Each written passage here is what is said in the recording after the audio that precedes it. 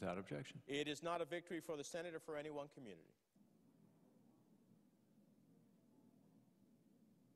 How can we vote for a bill that our own Congressional Budget Office says will reduce average wages in America for 12 years?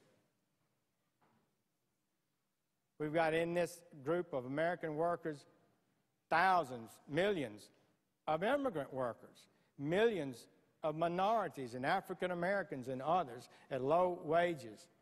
And this legislation, at a time they are hurting very, very badly now, will reduce average wages for 12 years, will increase unemployment, and will reduce per capita GDP for over 25 years. The senator from South Carolina. To the American worker, the biggest threat to you is illegal immigration. Tell me how it's better for America to continue amnesty, which is doing nothing, paying people under the table with no regulation. How does that help the American worker to compete against some person who's being paid under the table? This bill stops that. It brings people out of the shadows on our terms, not theirs. You get to stay here if we decide you can stay. Madam President, I'd like to thank Senator Durbin. These are people who wanted to come to this country not because they wanted to do anything but realize the American dream. That's what they want. That's what they risked their lives and, in fact, gave their lives for. And yes, they did so illegally. And they're willing to pay a penalty for crossing our border illegally. But shouldn't we give them the same chance that we've given generation after generation of immigrants who have come to this country, wave after wave of Irish and Italians and Jews and Poles, and now people from all over the world?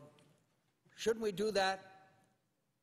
Isn't it in us to bring 11 million people out of the shadows that are now being exploited and have none of the protections of citizenship?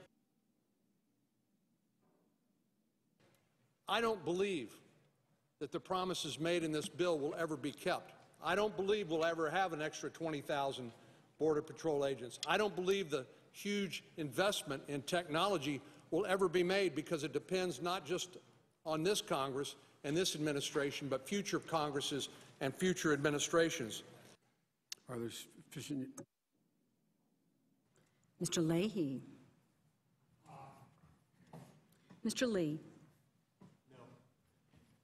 Mr. Levin. Aye. Mr. Manchin. Aye.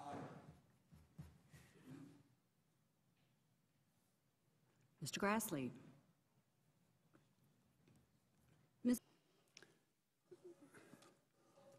The yeas on this bill are 68. The nays are 32. The bill as amended is passed. No.